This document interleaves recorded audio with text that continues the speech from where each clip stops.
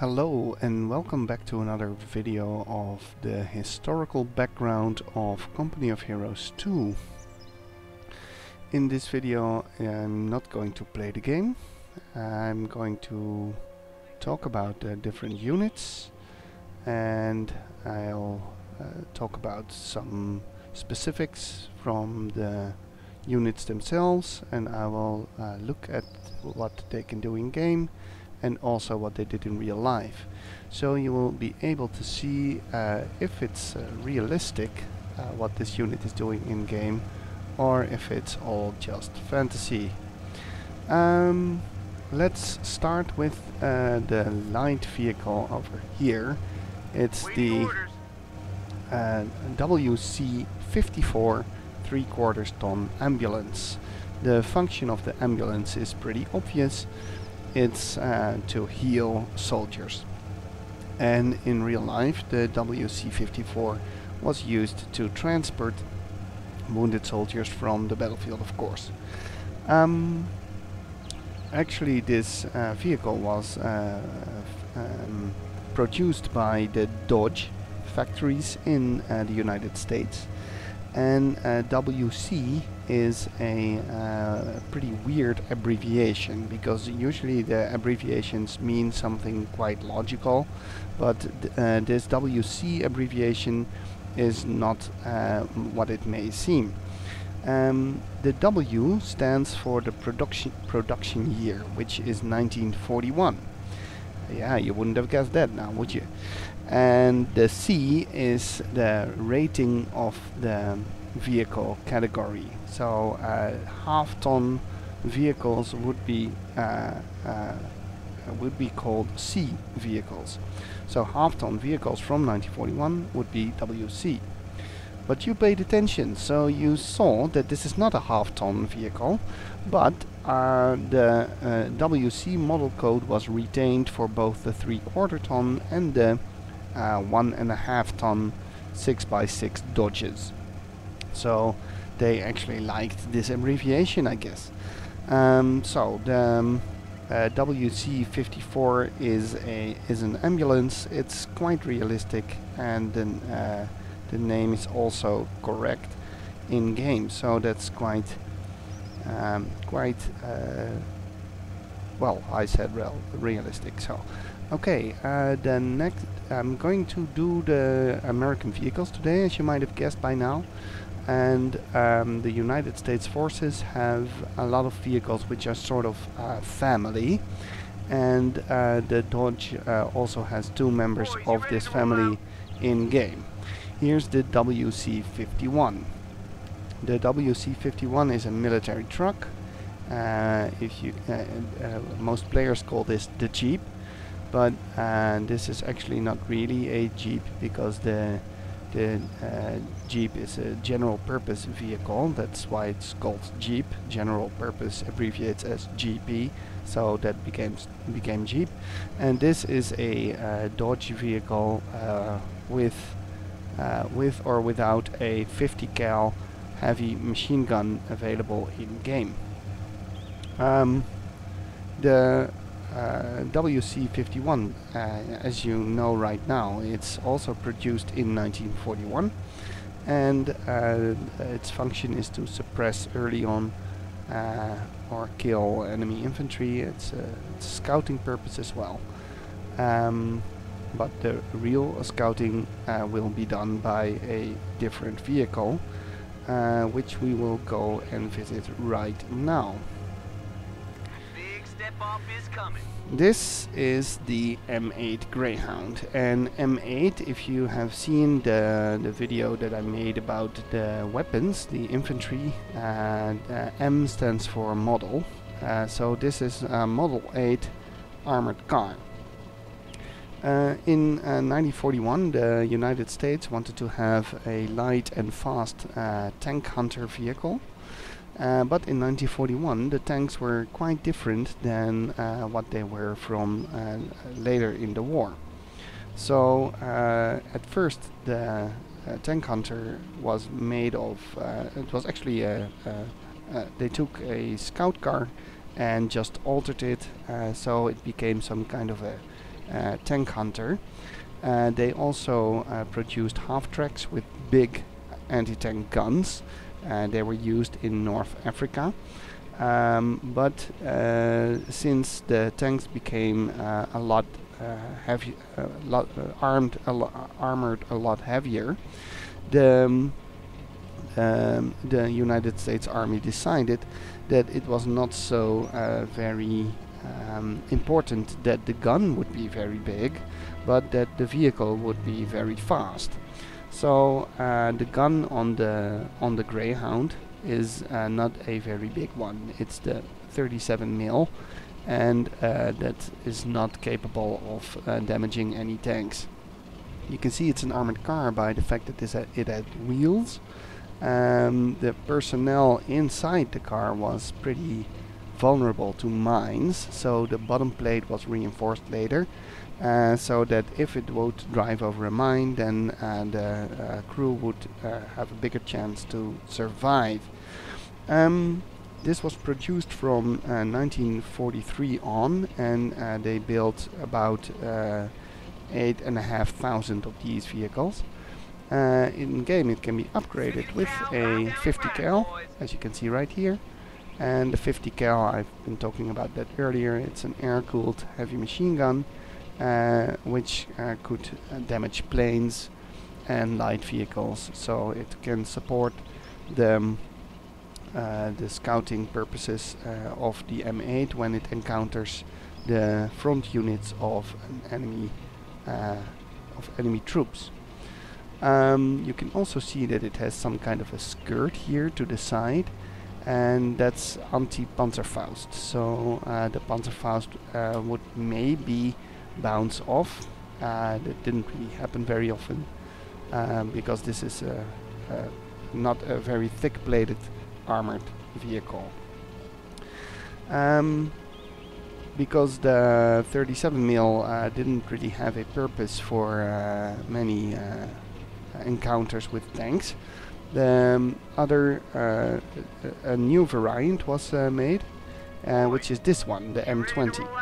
The M20 is actually a M8 Greyhound with the turret taken off and then replaced by a ring with 50 cal on it. The ring is making it possible for the machine gunner to turn all around 360 degrees and fire at every target which he can see.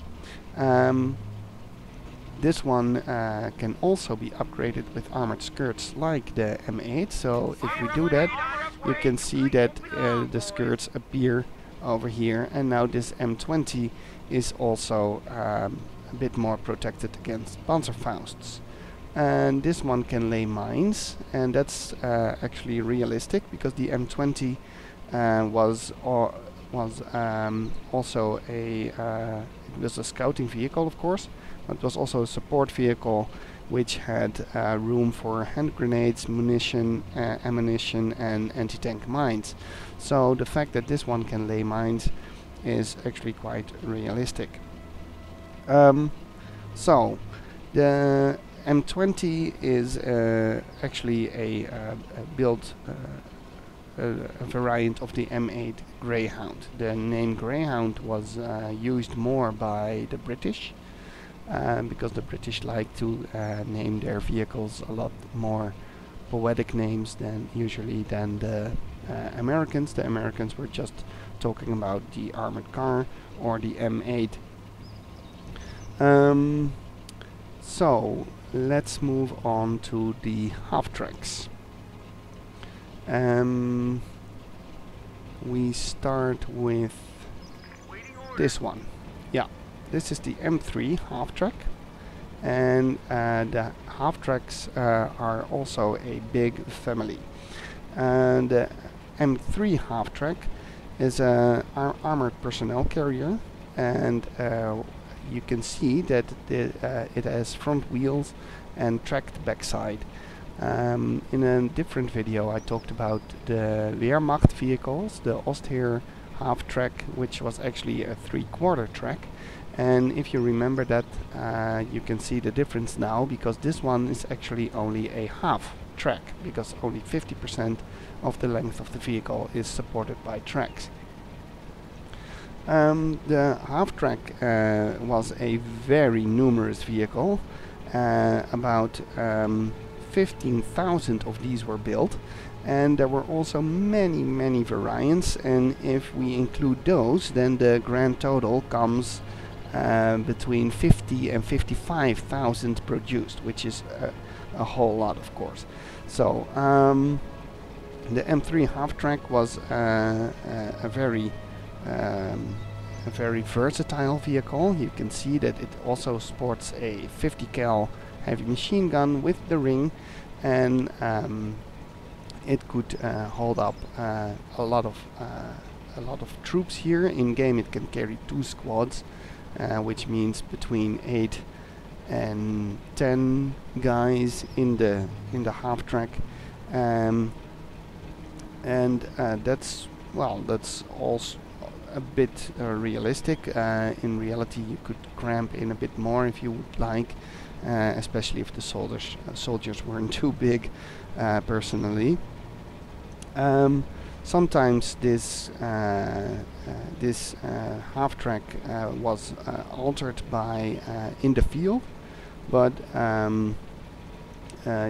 because it could be mass-produced, most half-tracks were looking pretty much the same. The half-tracks were not very popular because you could die easily in them because they were open-topped. There was no cover against air attack or airburst artillery shells, and machine guns could fire through the vehicle. So at first they were called Purple Heart boxes by the soldiers that were in the units that were using these vehicles.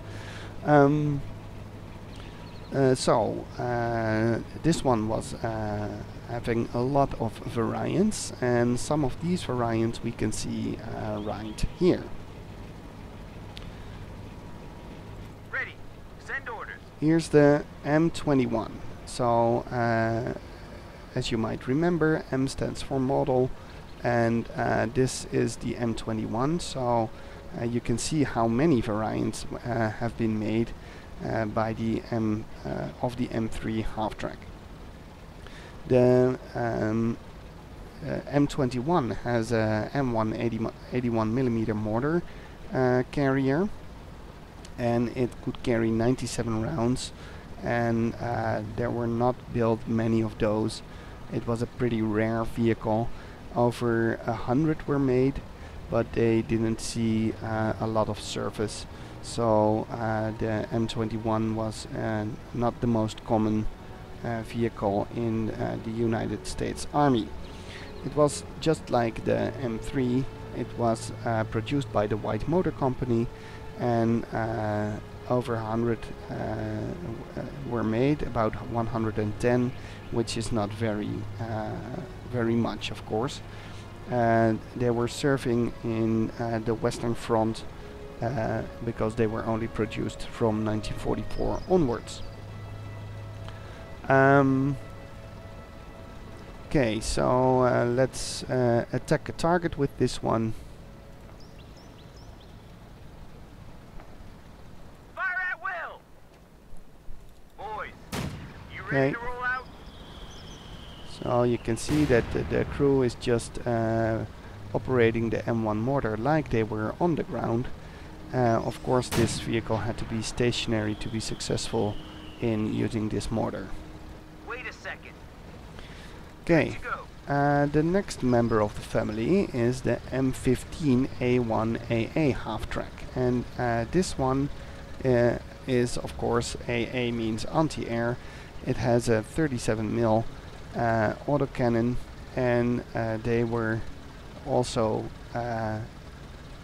the 37mm got supported by 2 50 cal HMGs, which you can see here. Later, the United States Army would also make HMG carriers with 4 machine guns mounted, and these you can see in Company of Heroes 2 as well, but not in the United States Army. but in the Soviet army, because it was a Lend-Lease vehicle. The M15 was actually called the M15 Combination Gun Motor Carriage, the MCGMC, and MCGMC is also the name for the one with the 4 HMGs equipped. Because the Americans wanted some anti-air vehicles, because in the first half of the conflict they didn't have any air superiority yet, so they wanted some more anti-air equipment, so they had this one produced from mid-1942 onwards, and a total number built was over 2,000. Which means that this was a lot more common than the mortar half-track. In game this is mostly used against infantry, and you can see that it sets up and then it will fire at the infantry like this, and it's quite deadly. You can see that the loader loads a bunch of shells. This is pretty common for anti-aircraft guns, that they have these sort of clips with the shells for the anti-air gun. Okay, so this brings us to the next half-track, which is a M5. And the M5, oh wow, I didn't know that, but the M5 actually has the meat chopper, the 450 gun upgrade, which is visible over here. And now it becomes an M16 half-track. So let's just put an M5 next to it, because I wanted to say something about that one first. The M5. Here goes. Secure the ammo so we can get out of here. The M5 was a half-track which was produced in the United States, but not used by the army itself. It was purely meant for Lend-Lease purposes. So it was Lend-Leased to mostly to the Soviet Union, which then used it in the battle against the Germans on the Eastern Front. So the M5, which you can use in Company of Heroes 2, is a bit unrealistic in the fact that you can use it as the United States Army, and in reality the United States Army did not use it at all. So if you upgrade it with the MCGMC, then you get the M16, and the M16 is does have this quad mount, of course, and it's a very deadly thing to encounter, because those 4 HMGs will fire not simultaneously but alternating, I mean, and that means that they won't overheat too fast, and they have a lot of firepower, which can down a plane, of course. That's what it's designed for, but it can also shred infantry very easily. Okay, this concludes the part of the video which is about light vehicles, and if you take a quick look at the different half-tracks, you can see pretty easily that they are a family, of course. Okay, let's move on to the totally tracked vehicles. They are called tanks, but not all tracked vehicles are tanks in the literal sense of the word. So we start with the M5A1 Stuart. It's a light tank, and light tanks are usually produced in the beginning of the war, and the Stuart is no exception. The Stuart started out as the M3 Stuart, and the funny thing is that I was talking about the British naming their vehicles, And this is also a British name, Stuart, because in the United States they were just talking about the light tank or the M3 and not about the Stuart. Stuart was a Civil War Confederate general, and the British they used these names as they had given names to other Civil War generals from other Civil War generals before, to, for example, the M3 Lee, and also to the Grant, which both saw service in North Africa. The Grant was mostly used by the British, and the Lee was used by the Americans mostly. So the M3 Stuart was also used in North Africa by the British mostly, but the M5 was an upgunned and up-armored version, and well, not really. The differences were actually quite small. It was a 37mm gun, like the M8 Greyhound that we have seen before. And actually the differences between the M3 and the M5 were so small that when they were offered in a Lend-Lease program to the Soviet Union, they refused, because they thought this tank was not up to par with the German tanks that they had to fight. And actually the Soviets had a point there, because the Stuarts were the first American crew tanks in World War II to fight against enemy tanks in a real battle, but it could not penetrate any German armor from 1942 onwards. So the British, for example, they would take the turrets of the Stuarts and then use them as scout vehicles, the so-called Stuart Recce vehicles from Recce from Recon. The Stuarts were quite numerous. They built almost 23,000 of both variants, but in 1944 they stopped making them because it was not useful in combat anymore. So this concludes our part about the Stuart, and the next vehicle that we're going to discuss is some sort of a howitzer. And the howitzer is a gun which doesn't have a flat trajectory. All right, fellas. It's Final this checks. thing. It's the M8A1 howitzer motor carriage. Oh, I forgot one thing about the Stuart. The next Stuart, the first one was the M3, and the next one was the M5, and that was on purpose. Of course, the next one should have been the M4, but because the Shermans, the most widely used Shermans, were the M4, that would mean a very confusing situation if somebody would call for an M4, because then they might get Stuarts when they were expecting Shermans, and that would be kind of troublesome in certain situations, of course. Okay, on to the M8 now. Lock down the shells. This is the M8A1 howitzer motor carriage, and this one is this one also got a different name, but the funny thing about this one is that it didn't get the name from the British Army, which was giving out most of these names, but this one was invented by the Ordnance Department, and they gave the M8 the name of General Scott. So this one is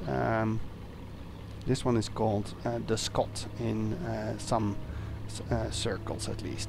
The Scott can fire a barrage 75 mil inbound. like this, and it's firing 75mm shells, and that's Stop enough, what you're boys. doing. And the Scott was not very widely used Ground's complete. vehicle. Breach clear. And that's mainly because they almost built 2,000 of these, a little less of them, and that means that they were not very widely spread. They also were not produced after 1944 anymore, but it was a very nice support vehicle, which was actually very good at attacking fortifications from a distance. The 75mm howitzer motor carriage was in battle mostly in the Italian campaign, and also on the Western Front and in the Pacific.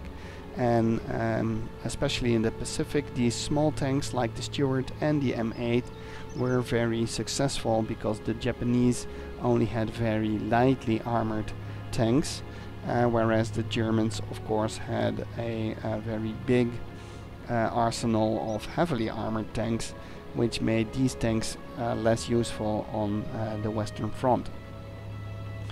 There was also a plan of making this into a lightweight tank destroyer, and they were developing it into a small tank destroyer, but when the M18 Hellcat was produced, they stopped the production of the M8 tank destroyer version. So, on to the most famous one of all, the Sherman. Here we can see the Sherman, and the Sherman is the workhorse of the United States Armored Forces.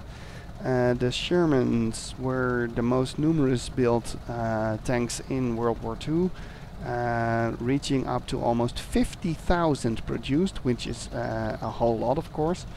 And what you can see here is the Sherman M4A3, and as you might have remembered, the A stands for alteration, and the M4 was the M4 tank, so it came after the M3 Stuart, was the M4 tank.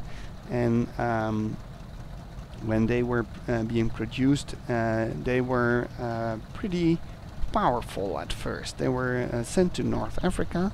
They were lend-leased to the British, and they were used in the battle at El Alamein. And there the Shermans, they were called the Sherman II, and the Sherman II was a very powerful tank against the at that time not so heavily armed German opponents. So the Sherman was very successful in North Africa. It had a dual purpose barrel, and the funny thing is that it also has a dual purpose barrel in game. You can load AP shells with it, and then it can shoot tanks, and you can change. Load HE. Keep it coming. And then it's loading high explosives, and let's see what the difference is. Let's first shoot. Load AP. Gunner scan and identify. Let's first shoot with the AP shell. On. Firing. Okay, Hold that up. was good. Listen here. And now let's load an HE shell. Clear. Breach block. Firing. And that's a Stop bigger what explosion, as you can see. AP was meant to take out other tanks, and HE was meant to destroy bunkers, kill blobs of infantry, and break through fortifications or roadblocks or stuff like that. The Sherman in-game can be upgraded with a 50 cal, and it has the same purpose as on the other tanks, anti-air purpose. You can also use it a bit for the better vision, because the vision inside the Sherman is not very comfortable. There's small vision slits, and there's coaxial machine gun here, and the Sherman itself was sometimes called the Tommy Cooker, and that was because they could catch fire easily, because the fuel storage was on the sides in these parts. So when an AT gun would penetrate the armor, then it would set the fuel on fire.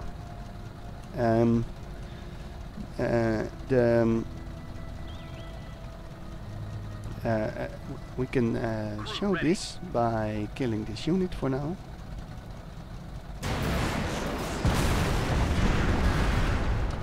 Okay. You can see the big fire burning right now.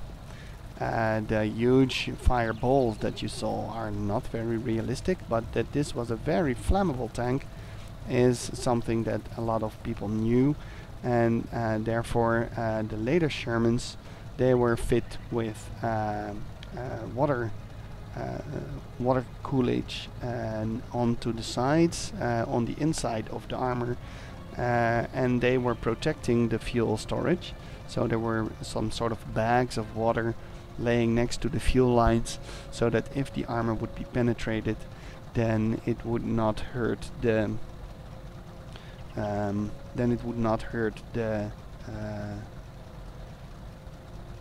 the fuel lines so much.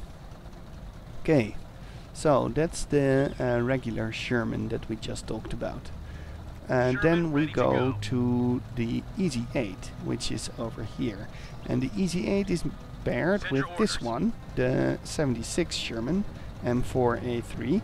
As you can see, they are both called M4A3, but this is the M4A3 E8, and because it's E8, it's also known as the Easy 8, because in the American military alphabet, the E stands for easy, like B is for Bravo and stuff like that. Okay, so the Sherman looks almost the same as the Sherman that we saw before, but the turret is up-armored, and the gun is also a 76mm gun instead of a 75. It has a longer barrel, and it has a muzzle brake in front, as you can see here. And the difference between the Easy 8 and the 76, Big push coming. except for the muzzle brake, is the suspension, because there's a vertical and horizontal suspension, and this one has horizontal suspension, which means that they can have a lot more comfort in the tank itself while driving over rough terrain, and also it can fire more accurately while on the move. And this last thing was, of course, the most important property of these tanks. So the Easy 8 is a popular tank among the troops, because of the very nice suspension, of course. And HVSS, for just to be complete, means horizontal volute spring suspension. Can be upgraded with a 50 cal again, and same goes for this one. And you might see a lot of similarities, which means that which is because of the Sherman not being a different model.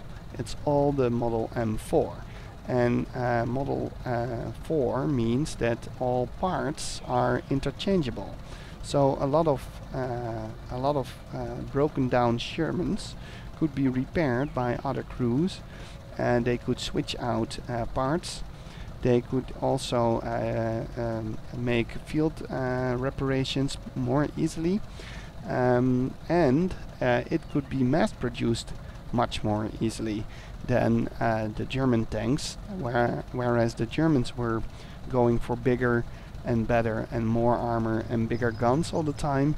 The Shermans just did slight alterations. The differences between the Shermans are not minimal, but if you see a bunch of Germans driving around, you could easily see they are all Shermans. well, if you see a Panzer III, a Panzer IV, a Panzer V and a Panzer VI, these tanks look almost totally different from each other. And this is, some people say that this is the reason that the Americans beat the Germans.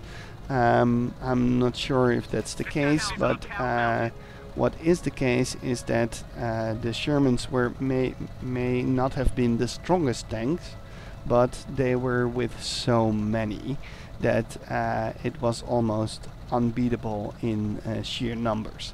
So the Americans just brought so much to bear with the numbers of Shermans that it was almost impossible to fight against for the Germans. Sherman, of course, also named after a Civil War general, William Tecumseh Sherman, and this means that after the Stuart, also the Sherman got its name from a Civil War general from American history. Okay, well, on to the next Sherman, which is over here. This Sherman has two properties which are quite common, well, not quite common, but they were both being seen in the Western Front in Europe in late war, 1944-1945. And the first thing that you can see immediately is the Dozer. It's a bulldozer tank, but why is this vehicle in the war? Well, when you are fighting a war, there will be artillery blasts. There will be vehicles which are taken out by the enemy. The wrecks will block the road. There will be big craters which you can't drive through easily. There will be debris, rubble, so that needs to be moved away. So what is this dozer being used for? Simply as a normal bulldozer. Why aren't the armies using normal bulldozers then, you ask? Well, that's because normal bulldozers had the driver sitting in the open, which means he is very vulnerable. So the driver could be killed easily, and then the bulldozer would stand there in the line of fire of the enemy and not being able to complete his work. That's all drawbacks which the US Army sought to solve by producing this dozer. The dozer is being put on various types of tanks. And then I mean not different models, but I mean different variations. And usually they were just put on the normal M4. So whereas a dozer on a Sherman is realistic, it's not very realistic that this dozer is being fit onto a 105mm Sherman. I'll talk about the 105mm in a bit. The dozers were being used on the beach landings in D-Day on D-Day in Normandy, and as you might know, Omaha Beach was the section of the beach where the Allies had the most trouble breaking through. This was partially because the bombings had been less successful in the Omaha sector, so most fortifications were still intact, but also because the landings had trouble putting down the tanks that were used that were to be used as support on the beaches. There were 16 dozer tanks planned for the landing on Omaha Beach, but 10 were at the bottom of the sea, and only one of the remaining 6 no, of the remaining 6, 1 came at the beach, but it had lost the blade, the M1 blade. So it couldn't bulldozer anymore. So out of 16, only 5 were capable of doing any bulldozering at Omaha Beach. The M1 dozer blade was usually put on Shermans with the vertical volute spring suspension, and later they did a different version, the M1A1 dozer blade, which also could be put on the horizontal volute spring suspension. The thing with the dozer blade was that it was not just useful as putting barricades out of the way, but it was also an extra plate, armored plate, against enemy fire. This could bounce off shells if they were lucky, at least slow them down enough to not penetrate the front armor of the Sherman behind it. And when the Americans were fighting in the Bocage country, the hedgerow hell, they used the blades sometimes to break through some of those hedges. Better stuff for the hedges were produced in the form of the Rhinoceros scissor blades, but those are not available in Company of Heroes 2. Well, onto the 105mm howitzer. The 105mm howitzer was produced as a variant of the Sherman, so that it could support infantry from a distance, and therefore it sacrificed anti-armor capability.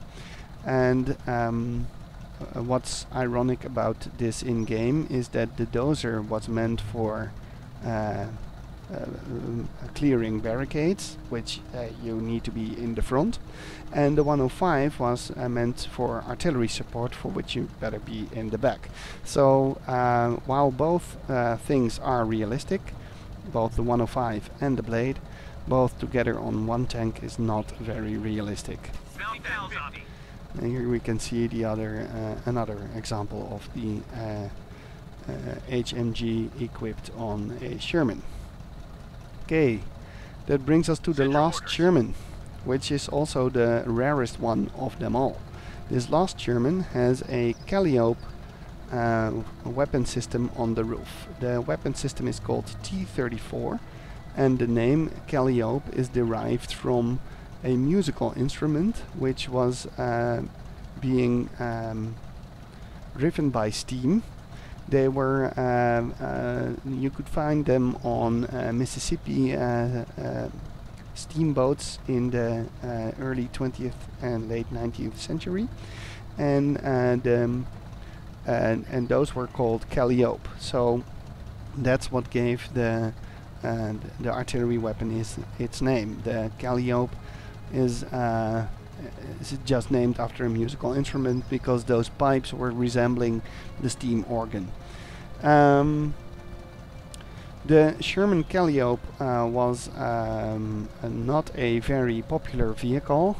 Armored divisions thought that this was not really a tank, and they were pretty correct about that, because the T-34 had to be in the back, just like the 105 and the M8 for artillery support. And if we let it fire for a bit, you can see how that looks. It's like a bit of firework going on. The tubes have rockets in them. They can only be fired once. So if all, actually not all rockets have been fired right now, because there are many more tubes than shots. But that's for gameplay purposes, of course. But this is a tank, and tanks are to be used in battles against different tanks from the opponent, and that's at least the opinion of most tankers in the United States Army, and I guess in most other armies as well. So they thought that the T-34 was taking away a tank from its natural task. So that's why they were not very popular. They were also really rare. a minimum of 13 has been built. Yes, 13. 10 plus 3. And a maximum is not widely known. So if you know how many of these were actually built, please post the number in the comments. It's a really rare vehicle.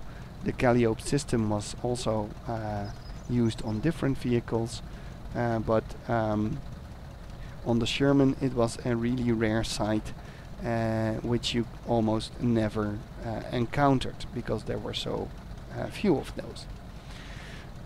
Okay, well, this concludes our part about the Shermans, and well, the Sherman family cozy together in a French field here, except for poor M4A3 normal. The next vehicle we're going to talk about is this one, the M7B1 Priest. The Priest is a howitzer motor carriage, and you can see that the howitzer is built in the car, and it also has a ring with an HMG on it. M7 means Model 7, of course, and the M7 Priest was built from 1942 until the end of the war. There were about 826 built of the M7B1, while almost 3,500 were built of the M7. The howitzer is a 105mm howitzer. It's a long-range artillery barrage, and it looks like this when it fires. Driver, move out. The rest of you watch for contact. Fire! It's a pretty heavy caliber, as you can see. And shells are in the back compartment. It also has a Browning 50 cal HMG.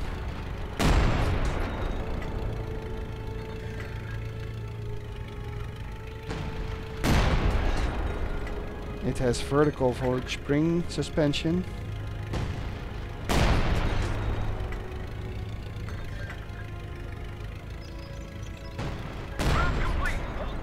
The M7 was lend-lease to Britain, but for the British it was a problem that the British ammo didn't fit in the gun, so they had to alter the guns to they were re-equipped. They were not used by the British that much more often, and the British just switched to using a comparable vehicle, which was called the Sexton. It was developed by the Canadians. It had an M3 chassis, which was different than this one. This is the M4 chassis from the Shermans that we just talked about, and the Sexton was carrying a quick-firing 25-pounder. Artillery-wise, almost as strong as the Priest. They were pretty comparable. The Priest arrived in North Africa, and it got the name Priest because the British already had a self-propelled artillery vehicle, which was called the Bishop, because from a distance the turret of the Bishop looked like a bishop's mitre. And then they went on with the theme for other self-propelled artillery guns, and so this one became the Priest. That's actually quite funny if you think about it, that on one hand we have American generals from history, not the names not given by Americans but by Brits, and then on the other hand we have religious functions being put on self-propelled artillery guns. The M7B1 variant is fully based on the M4A3 chassis, which means that earlier versions of the Sherman were not used anymore for the B1.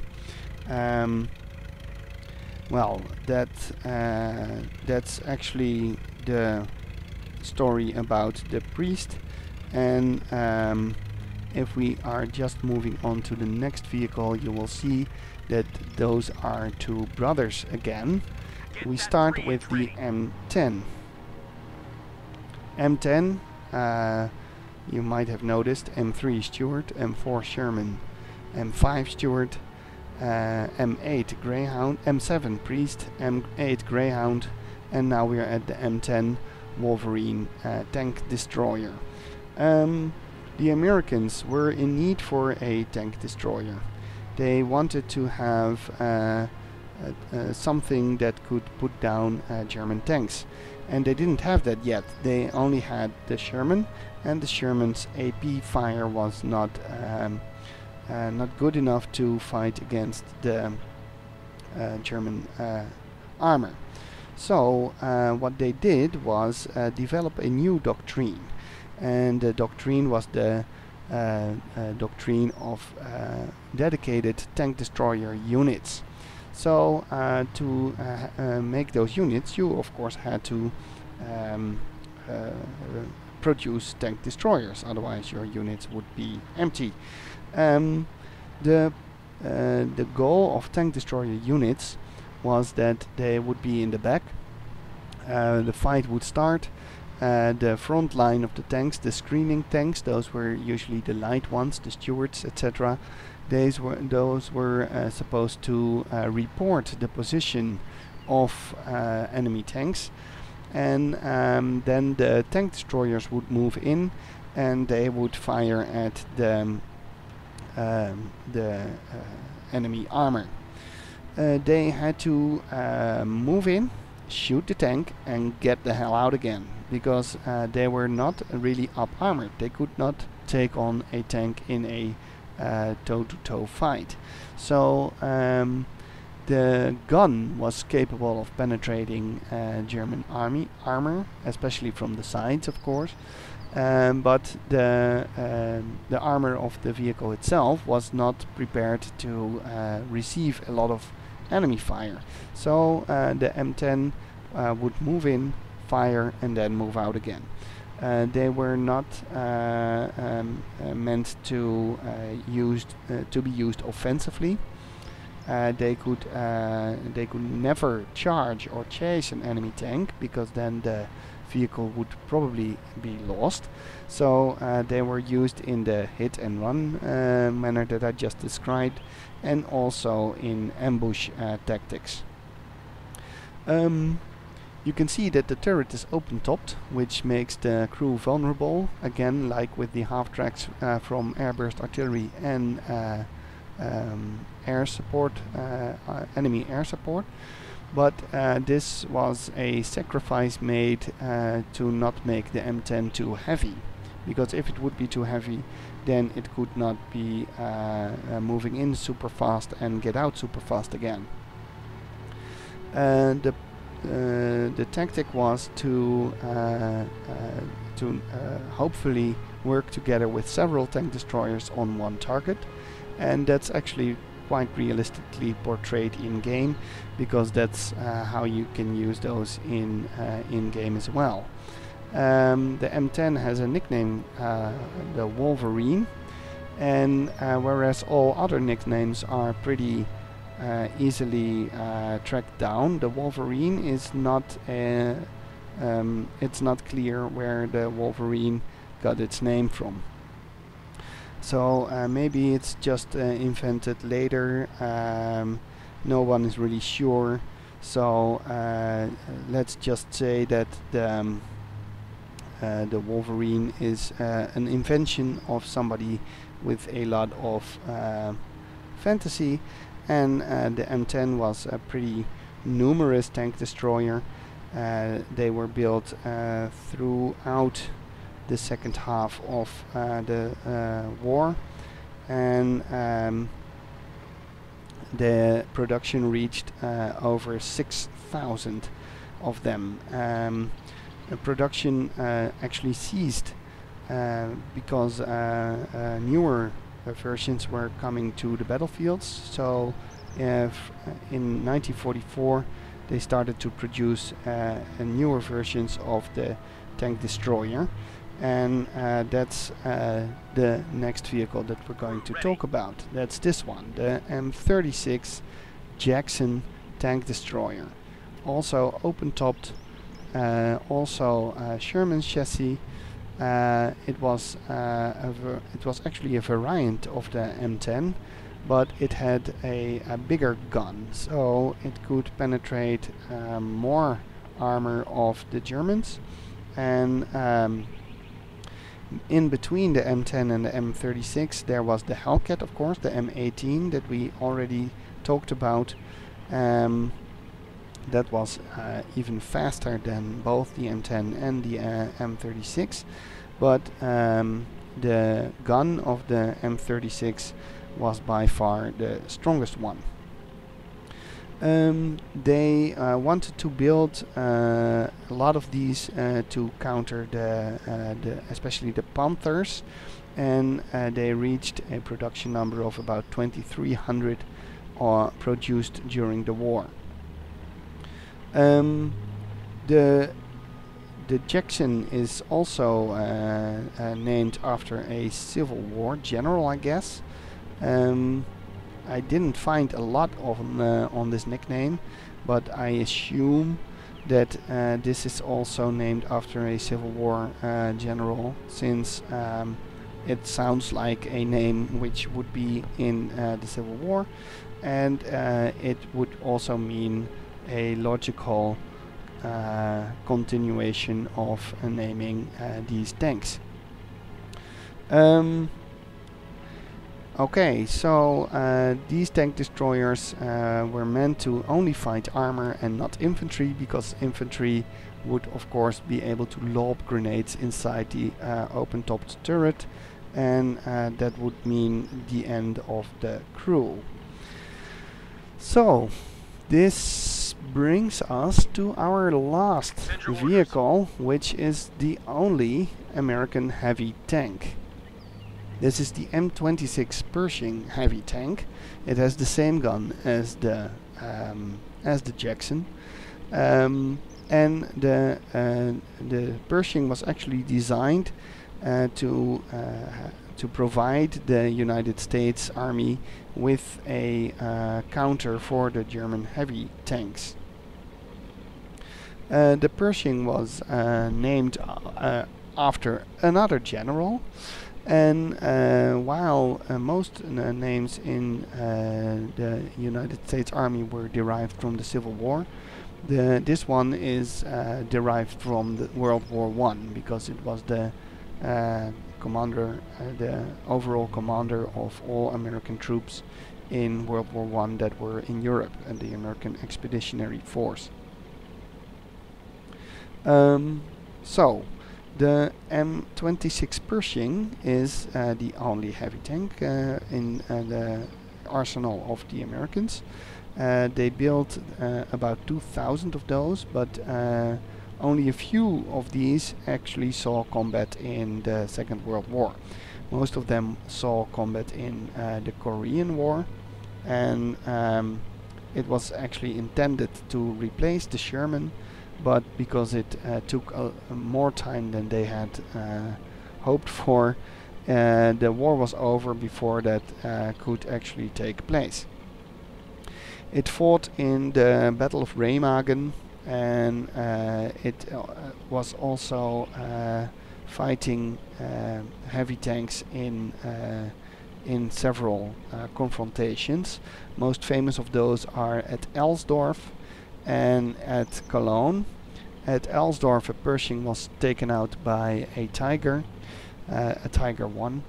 It fired 3 times at the Pershing, killing part of the crew and setting it on fire. And while the Tiger then thought, okay, I should get away right now, he was backing up, but because there was a lot of rubble, the Tiger could not get away, so the crew of the Tiger abandoned their tank. This particular M26 was called Fireball by its crew, and it could be damaged by the Tiger I because there was a fire behind it, so the Tiger crew could easily see the outline of the Pershing tank. In Cologne there is a famous tank duel, which is famous because it was filmed, and that was next to the Cologne Cathedral. There was a Panther tank laying in ambush. Infantry and Sherman were running into this Panther. The Panther fired at the Sherman, taking it out, and then the M26, which was in a parallel street, was called to the scene, and it took out the Panther, setting it on fire. So, well, like I said, it also took part in the Battle of Remagen, where 4 M26s were laying down suppressive fire, so the infantry could take the bridge before the Germans were able to blow it. So, the M26 is a pretty famous tank, which is weird because when you look at the numbers, this was one of the rarest that you could ever see in action. Doesn't compare to the Sherman, especially when you think back to the numbers that we're talking about, like 50,000 Shermans versus a little bit more than 2,000 Pershings. That says a lot about how often these were used, and the fact that I can dish up some famous battles of the Pershing means that those battles were rare, and when those stories are rare, they get more legendary status instead of what happens with Shermans. Shermans also had legendary battles, of course, but sometimes they are portrayed pretty weirdly, like in Fury, the movie. That Sherman there is like taking shots from AT guns like it's nothing, and yeah, that's just totally exaggerated, and that means that the Sherman Sherman in that movie is a bit yeah, a bit overrated in that way. Okay, well, this concludes the video about the vehicles of the United States forces. If you have any questions, just post them in the comments. If you heard or saw something which is weird, then just please post that in the comments too. And well, I sincerely hope you enjoyed this. Again, thanks for watching, and have a nice day.